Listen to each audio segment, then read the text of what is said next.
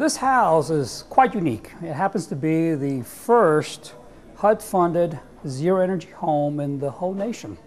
This is LEED is the Leaders in Energy and Efficiency Design, and Platinum happens to be the highest grade of that rating system. It incorporates a variety of energy efficient and green construction techniques. For example, we have solar panels that are set on the shed, and we did it on the shed instead of the roof because of the angle of the sun. We want to optimize the sun.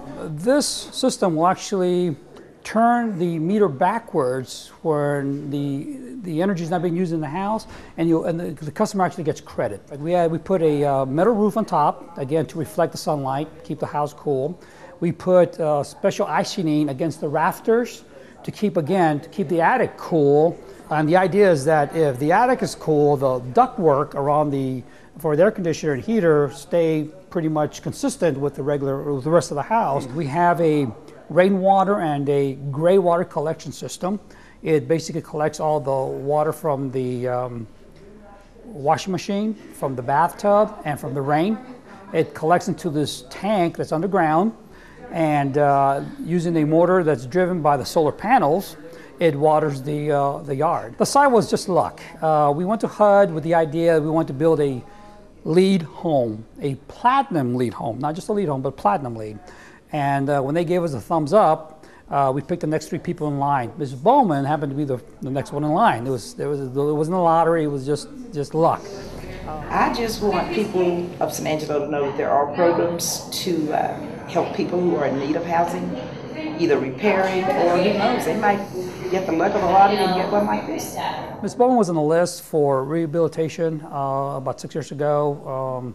It is through Community Development Block Grant funding, through a special grant called EDI, Economic Development Initiative Grant, that's used for housing, and a little bit of home funds, which is Home Investment Partnership. The EDI funds help pay for all the extra LEED techniques and equipment, like the solar panels, the metal roof, and the plumbing for the rainwater and gray water return system. I just hope that the idea, one of the side benefits is to a house like this is you have it on the ground, you can have folks come take a look at it. Hopefully long term we can get some partners to partner with us to help us offset the cost of some of these special techniques, like the solar panels and those kind of things. So, and perhaps maybe just the development community here in San Angelo could take a look at some of the things we've done and incorporate those into their daily construction designs.